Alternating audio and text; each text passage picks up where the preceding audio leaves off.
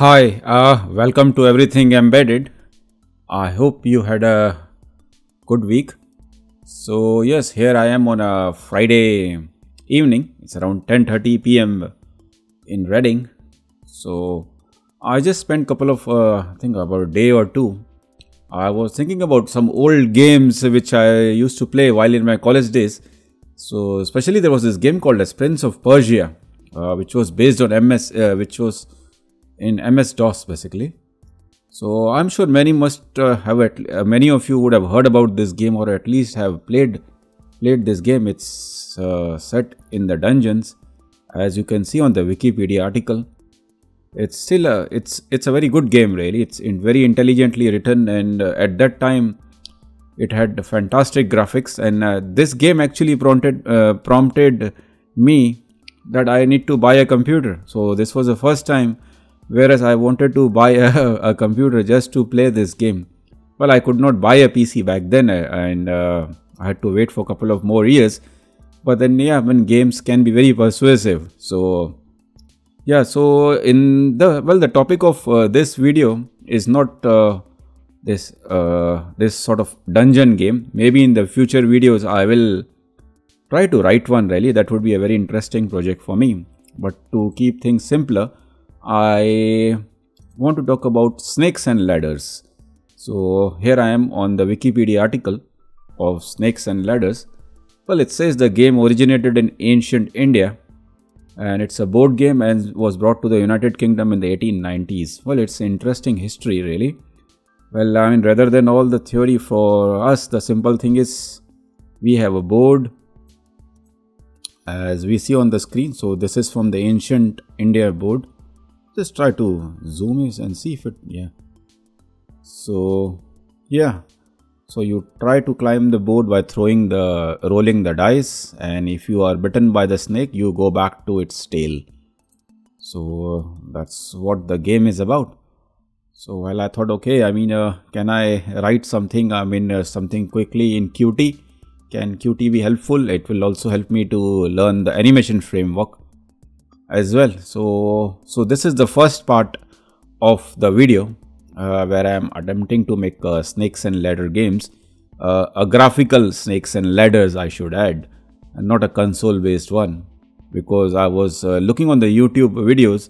Most of the game seems to be written in console based games. I mean, I thought maybe, okay, let's take it as a challenge and let's make it as a graphical game. Can I implement something graphically? So I will show you what I have done in about a day's work. I started this morning. So yeah, so should be very interesting. So let me show you the code. I mean, before showing the code, let me run that. So here it is. So here is my snakes and ladders board. So this is actually a vector image, basically, which I took it from a website, FreePic. I think it is freepic.com, I believe. I'll put the link in the description.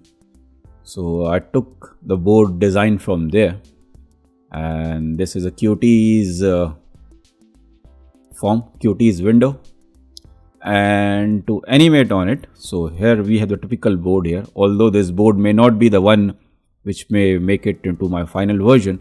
I'm just in the process of writing it.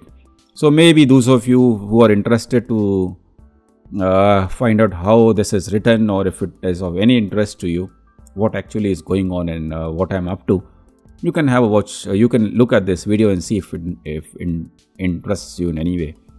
And at the bottom of this game board, so you have this comical knight, Knight, knight, a warrior, a knight prince. So who is just walking along the screen. So eventually the idea would be that I'll have some kind of animation here with the dice. You should be able to click the dice, and whatever the dice gives you the number, this knight will walk across the board, and if he has to climb, he will do the climbing. If he is bitten by the snake, he'll come back again to the tail position, and so on and so forth. So as you can see, was successful in making a basic animation here. So this is, as I said, this is just a work in progress. I was also designing things, learning the snakes and the ladders theory. People use graph theories and BFS algorithm and all those kind of thing. But in my case, it is mostly about the animation part of it rather than the algorithm part of it, because we are not computing any shortest routes or shortest paths, as I will explain in my future videos. In my case, the game is mostly about whether the animations are nice and whether it can keep the user entertained. And currently I plan to make it only as a single level game, but hopefully in the future, rather than using a predefined image from the website, if you have seen my previous videos, we use our own drawing using Cube Painter. So the idea would be to, rather than taking a PNG image, we can draw our own board with the ladders and the snakes placed randomly according to the different levels. So this will also keep the user entertained, because now, as you can see, this is a fixed board. So the snake bite is at 17. What if I, for example, in the next level or in a completely random model, the snake bite should be, for example, at 13, for example, something of that nature. So that keeps the game entertaining as well. And yeah, so that is on cards. So, but as I said, this is just the first version, or this is just the initial start. And yeah, so as I said, so there are two buttons here, a new game and quit. And here eventually I will have some kind of an animation here and maybe a score. Right, so what exactly did I have to do? What kind of code I had to write? And what's behind all this? So let me show you the code. I will close this now. Right, so I'm using Q graphics scene. That's the Qt class which I'm planning, which I'm going to use. I will just Google for it. Q graphics scene.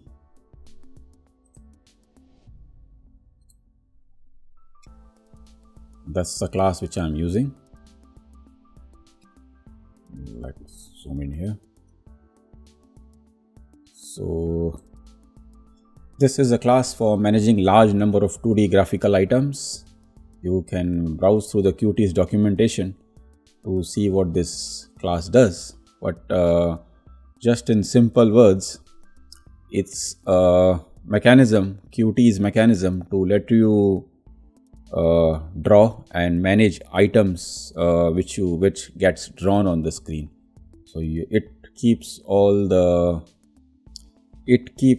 tabs for you in this class. So whatever you are drawing on the screen, and whatever which you are not drawing on, what needs to be displayed and what should not be displayed, is managed by this class. So I am using the Qt's Q graphics view and Q graphics scene, these two classes. So have a read through if it is of any interest to you. That is what I am using in this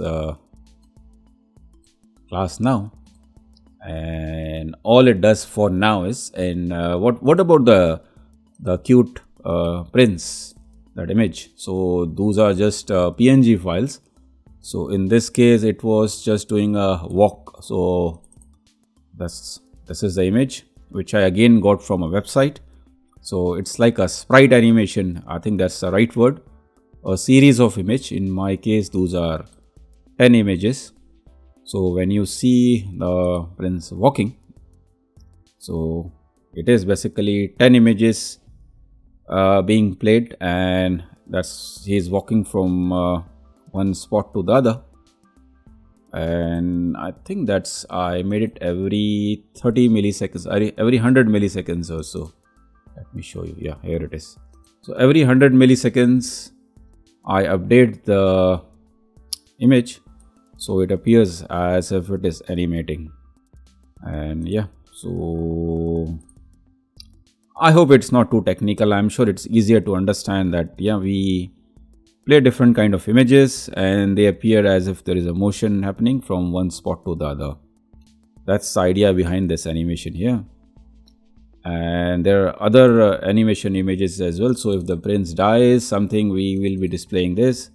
If he is bitten by the snake, basically. So that is all work in progress. I am just showing you what I am up to. So this I am focusing on the user interface part and the entertaining part. And once I have this in place, then I will work on the logic and algorithm part, if there is any special algorithms to be taken care of. So as far as the images goes, it's stored in the resource file, and the scene is just simple. We override the scene's draw background method, and in that we just draw the board. So what exactly is the board here? So let's see the board as well. So board is just the image, a PNG file. So that's what it is here. Board is just a PNG file, and in the draw foreground method, that's where I draw the cute prince, the knight. And yeah, one interesting thing which I wanted to point out was, so currently as you see, the prince has to walk from 1 to 10. So the movement, I mean the direction of the movement is from left to right. But when he would climb to say 11 to 20, then the direction will change. Well, what do we do then? I mean, so I was thinking on that kind of a problem. So then I realized we can draw a mirror image as well. So let me show you that.